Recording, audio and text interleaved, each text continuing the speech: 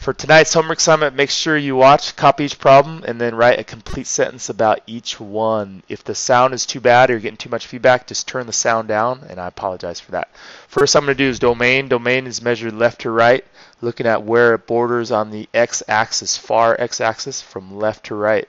Looking at -6, I'm going to use a rounded bracket because that's an open circle. Down to 3, I'm going to use a square bracket because that's a closed circle.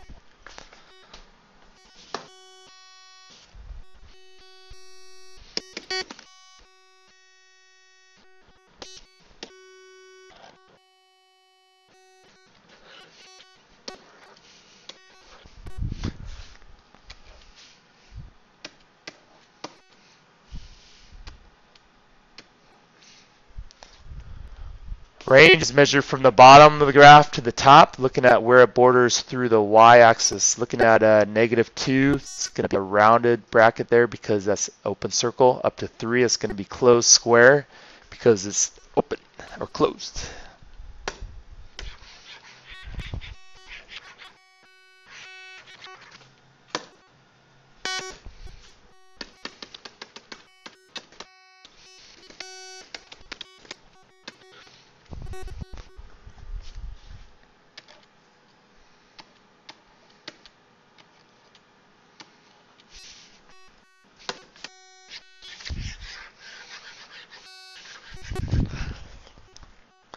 The maximum is the highest part of the graph. If it's not a single point, you got to use square brackets and kind of go to domain where you're going from left to right, seeing where it borders on the x-axis. So that maximum, that high point of that graph, looks like it borders from -3 on the x-axis to -1 on the x-axis, and I would use square brackets for that. The minimum is a single coordinate, so I would use rounded brackets for that and plot that like a normal coordinate.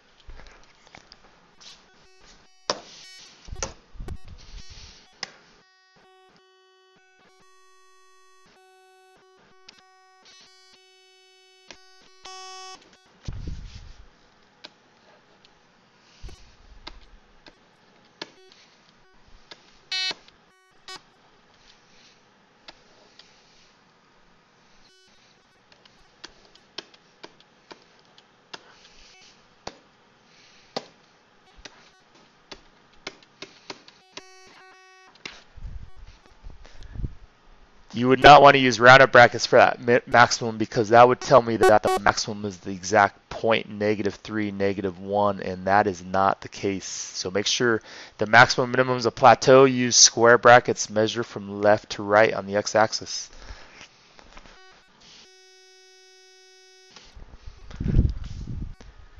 Increasing intervals where going from left to right, the graph goes uphill. Decreasing is going from left to right where the graph goes down. So it looks like it's going uphill from left to right from -6 on the x-axis up there to -3 on the x-axis. I would use a rounded bracket on -6, and I would use a square bracket on the -3 because it is not an open section there. It's all closed.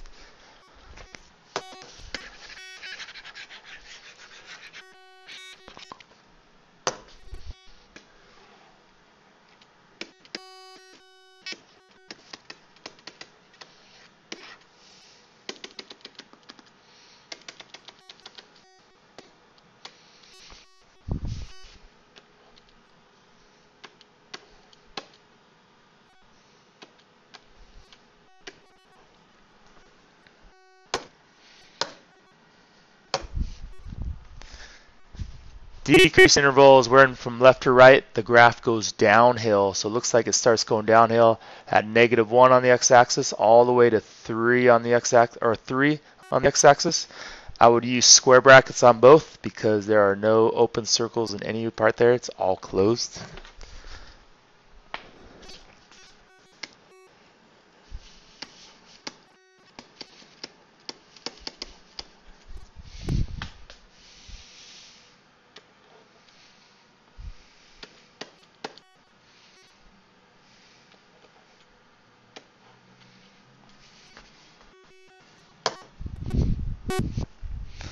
For the evaluation problems, I'm going to change up a little bit. So instead of finding f of 3, finding out what that value is, I'm going to have you go to f of, let's say f of negative 6.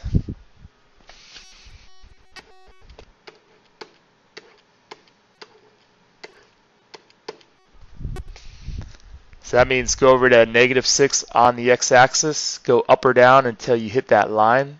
So I would hit that negative 6, go down, and then look over there to the right to see the y-axis number, which would be negative 2.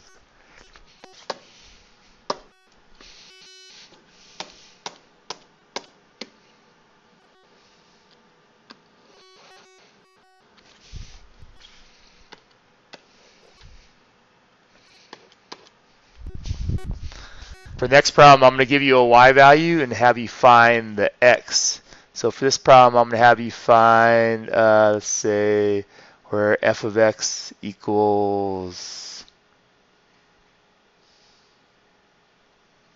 let's say, negative 2. So if f of x equals negative 2, what would x equal?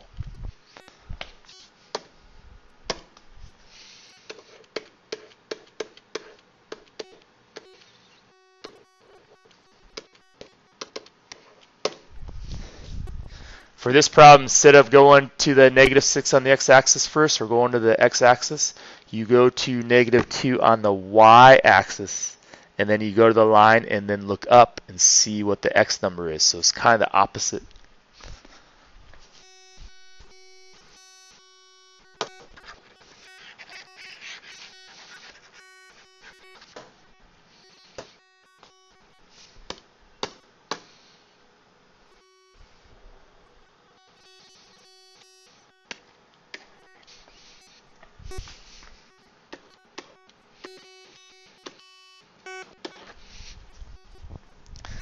Just make sure in this one, if I add an arrow in either direction for infinity, make sure you know those answers too. So I'm going to add an arrow and then go through those answers really quickly.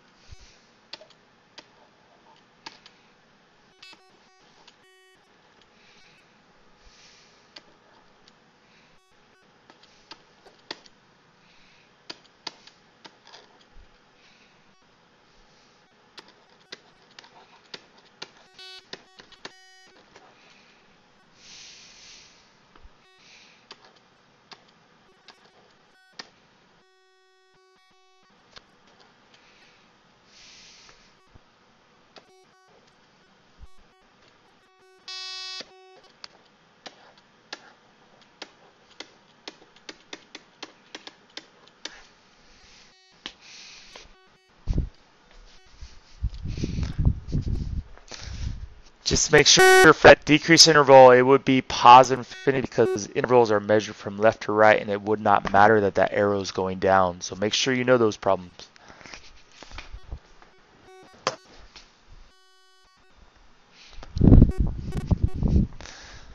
For these problems, a little bit more complex. You're trying to find out where the functions are equal, where they're more or less than each other. I will do these and then try to explain them. The first one, g of x equals f of x. This one has 2 spots. I have to make sure I write both coordinates.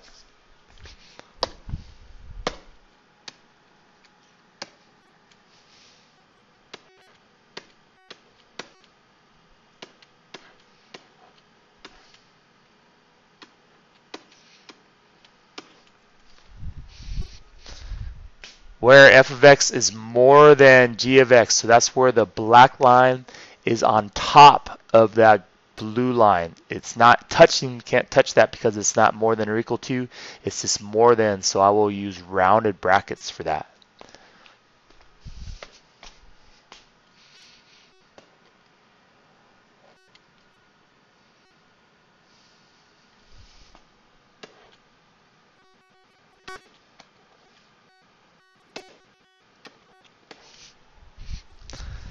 And then that one's measured like interval notation, measured from -2 on the x-axis to 2 on the x-axis from left to right. That's where the f line is above the g of x line.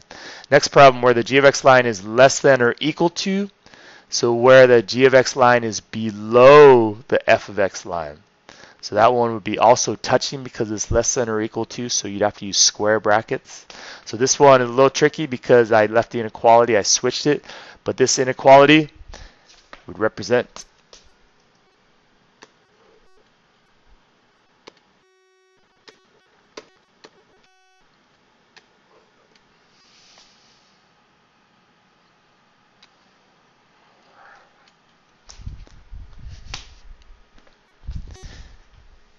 if I switch that to be g of x greater than or equal to f of x, then that would be definitely a little bit trickier because those two sections where the blue line is on top would be on the two outer edges.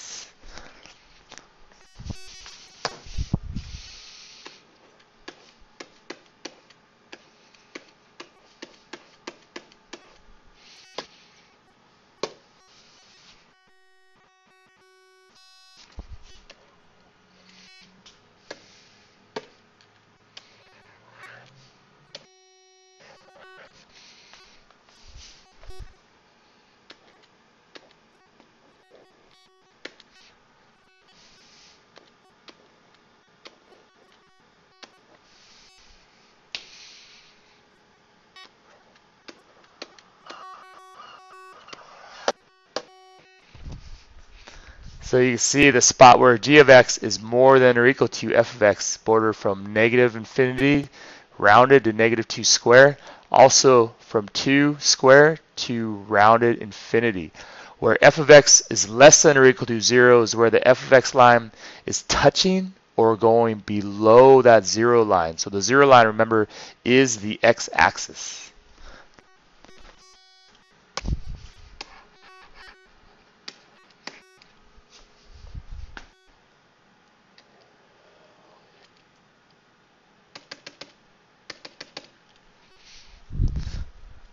Once you find that region that they're asking for, whether it be above or below or touching, make sure you use the right brackets and go to the domain interval notation, measure from left to right on the x-axis. So from -6 to -4 square brackets.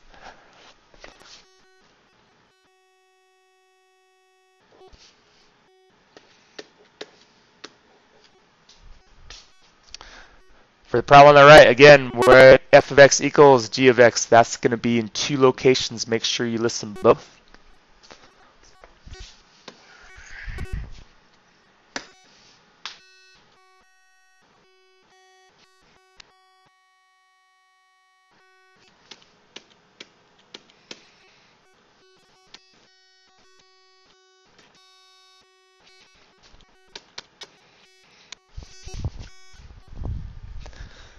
Where f of x is more than or equal to g of x, that's where the f of x, the blue line, is on top of and also touching that red line there. So I will indicate this in a green.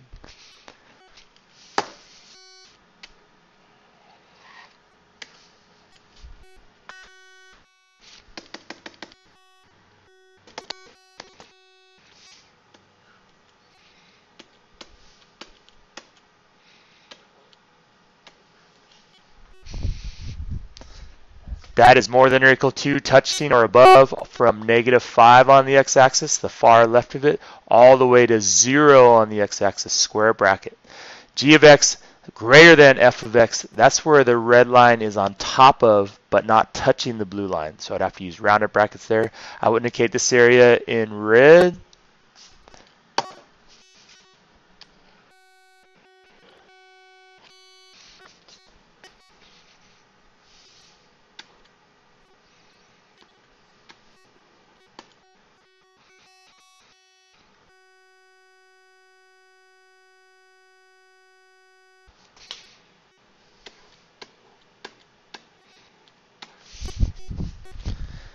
It'd be border from -infinity, and yes, even though that arrow is going up, interval notation measured left to right doesn't matter that it's going up. Negative infinity to -5 rounded, and also from 0 on the x-axis, 0 to infinity to the right.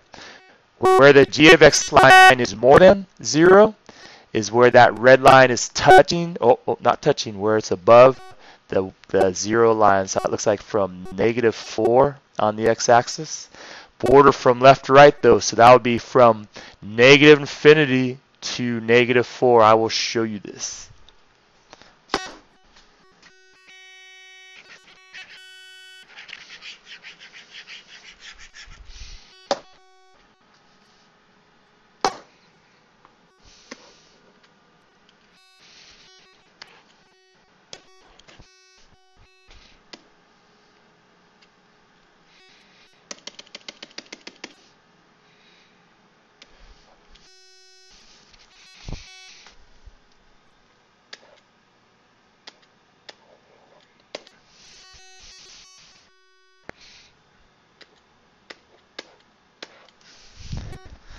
So where g of x is more than 0, where that red line is above the 0 line, would be from negative infinity, even though it's going up, border from negative infinity to -4, rounded on the x-axis.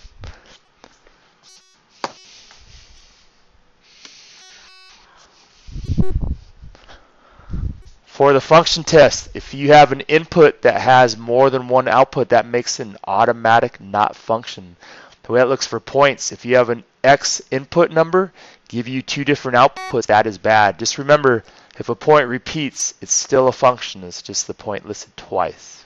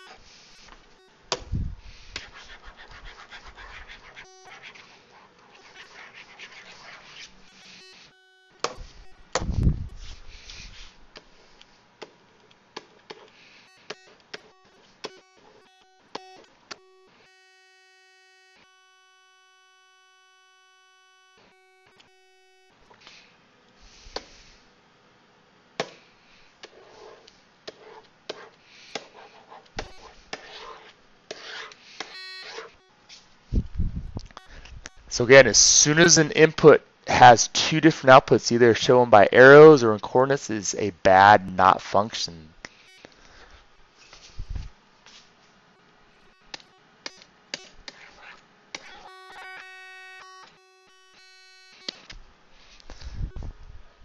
Again, that is the same point twice. That input still had only one output. The next table is bad. For that 4 to have 2 different outputs, that is bad.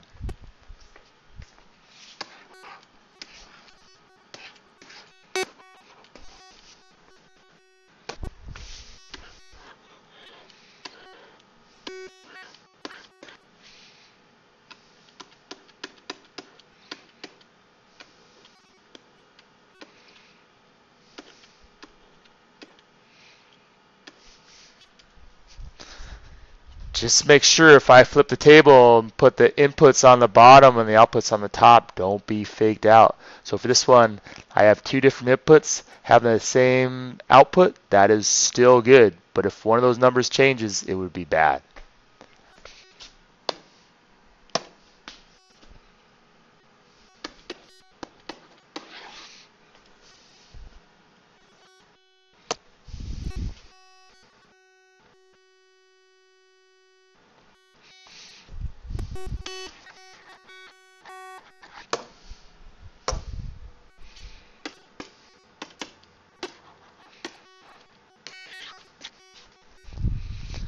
For a graph, you do the vertical line test. If a vertical line touches the graph in only one place as you move it from left to right, it is a function. That means every input is only one output. If it fails the vertical line test, which means the vertical line touches the graph in two different places at once, that means an input has two different outputs. That would be bad. For points, if you do a vertical line, if 2 points line up on the same vertical line, that fails the vertical line test.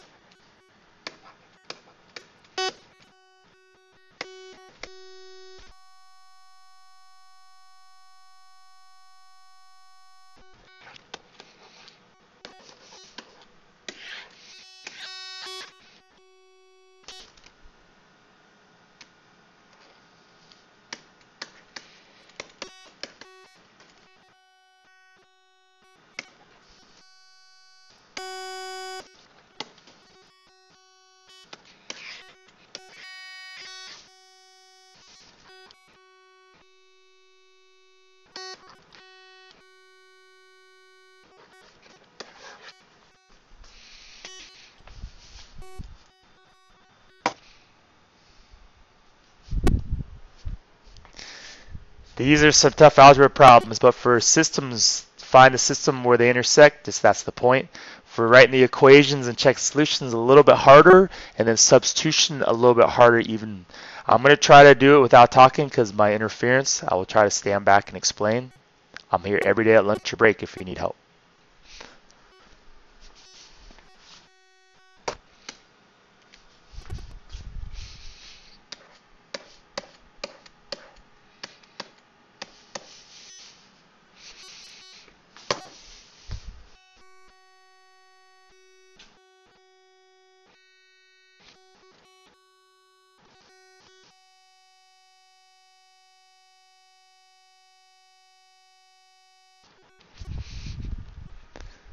To write my equation for the blue line, I find the y-intercept, which is -2. I connect 2 points on that line to get a little slope triangle. It looks like every time I run over 1, I go up 3, so that has a slope of 3. So that blue line would be the equation f of x equals 3x minus 2.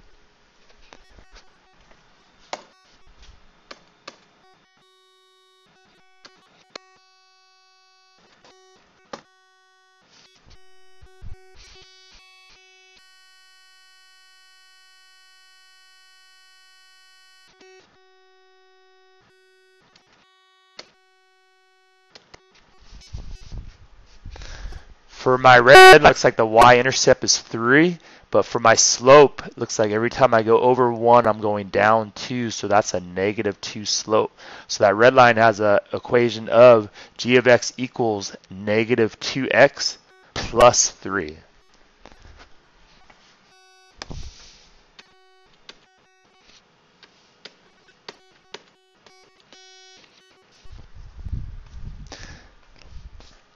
Now to check my solutions, remember x and y, x goes in the x spot, y is f of x or g of x, is y, goes in the y spot. So here are checking my solutions.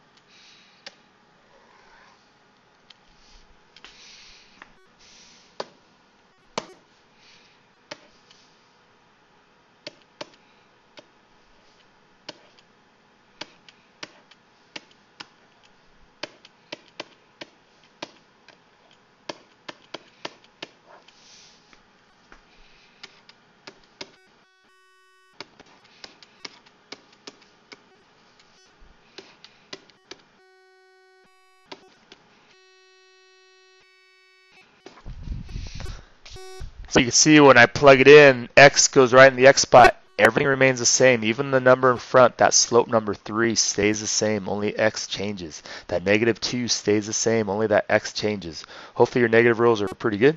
Here's substitution where I replace g of x and f of x with y.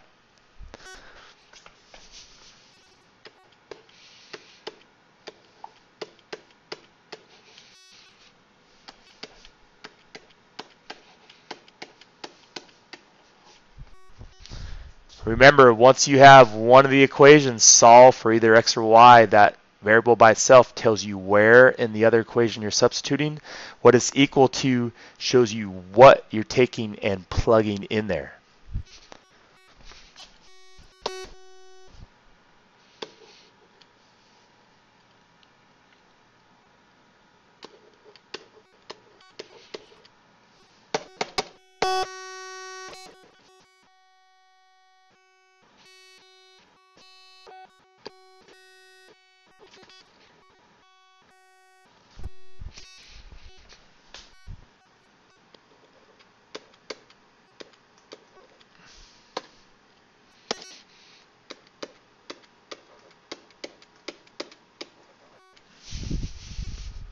So you can see that where y in the other equation where I substitute, what goes in there? The 3x minus 2. So you can see where I replace in red where that y used to be, I put that 3x minus 2. Everything else remained the same. The -2x and the 3 all stayed the same. Next are 2 steps solving a equation variable on both sides equation. Here we go.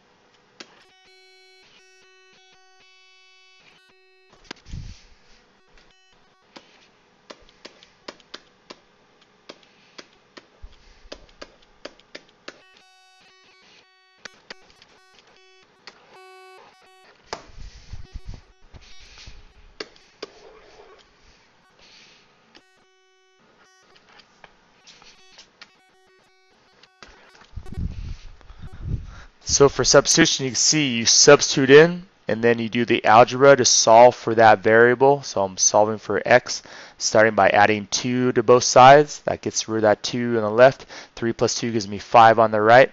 Sorry, I had to shift that up to the top so I had more room. My next step is to get rid of that -2x by doing the opposite, which is adding 2x to both sides. Gives me 5x equals 5. Last step, dividing both sides by 5 gives me x equals 1. The last step is to plug in that 1 for x into either equation and find out what y is.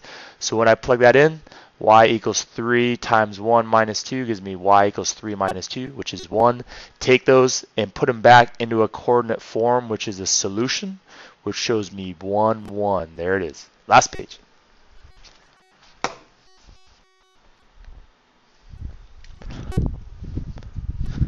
For these ones, the key, you need to make sure you have the right equations and then make sure you're combining right terms and then knowing how to graph. So these are pretty difficult. Again, I'm here every day at lunch or break to help you.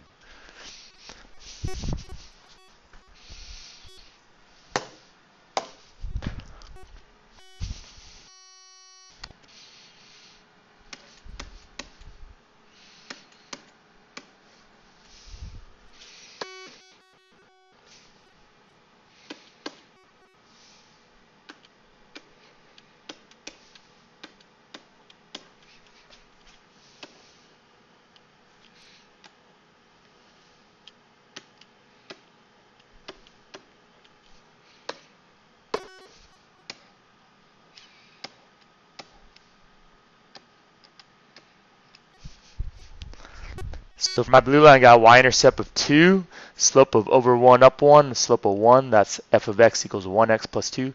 My red line is g of x equals negative 2x minus 4. Negative 4 is my y-intercept. And then connecting 2 points, I get a slope of 1 down 2, so negative 2. So g of x equals negative 2x minus 4. First problem has me just simply solve this system, so I'm going to write it in coordinate form.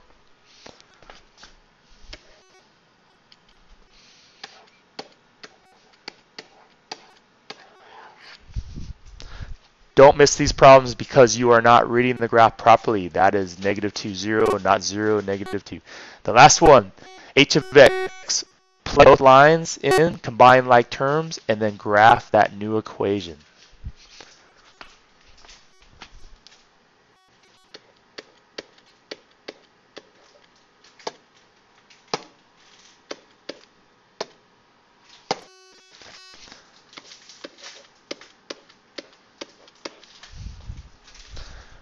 When I combine those like terms, I'm going to combine the 1x and the negative 2x. That's going to combine to give me negative 1x.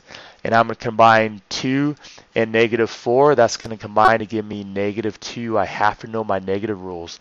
So my new equation for y of x will be negative 1x minus 2.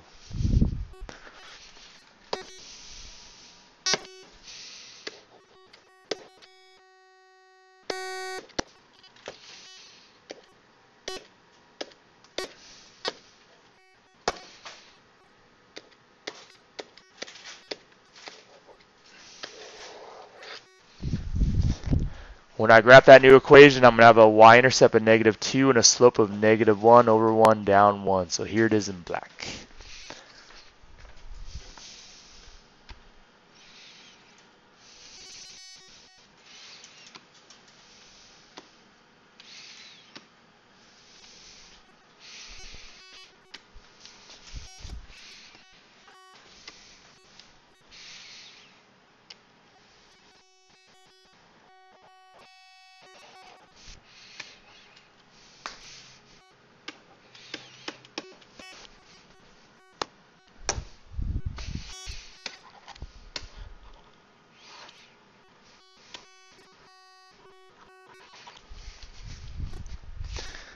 Make sure you label the h of x line there. So h of x is negative 1x minus 2, a y-intercept of negative 2, and a slope of over 1 down 1, negative 1.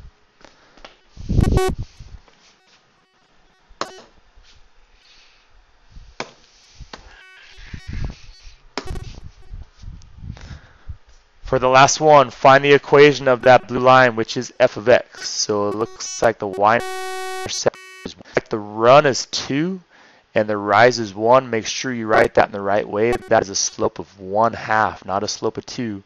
So here we go.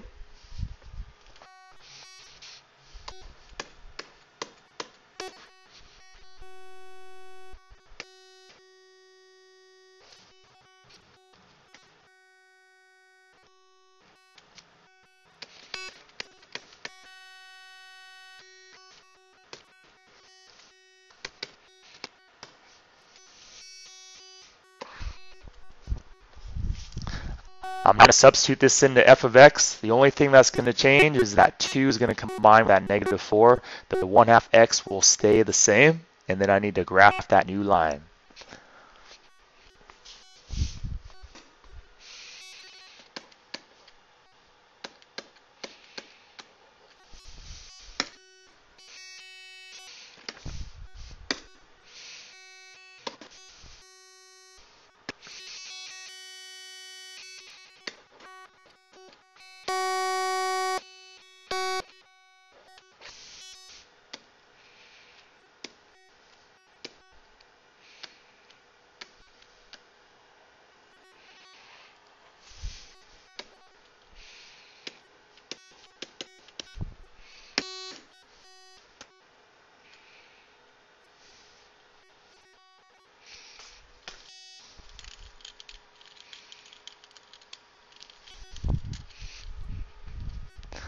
I do see my mistake now. I do see that the y-intercept for that blue line is really 1 instead of 2, so I will go ahead and fix that. I noticed that when I was looking at my horizontal shift there, my line goes down only by 3, and that was a mistake. It should have really went down by 4, so I will fix that.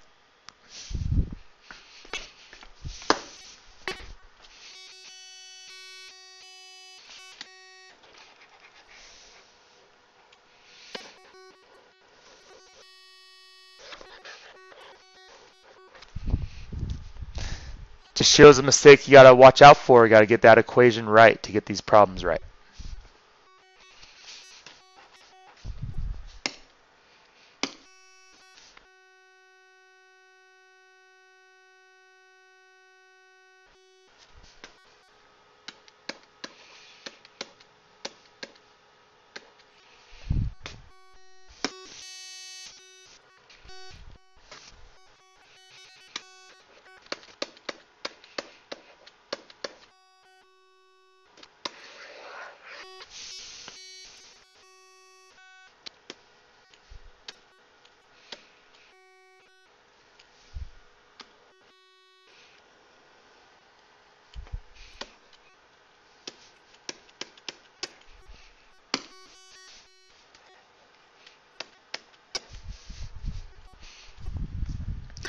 Just know, again, you guys are smart enough to do all of this math. I'm here every day at lunch or break to help you. Good luck.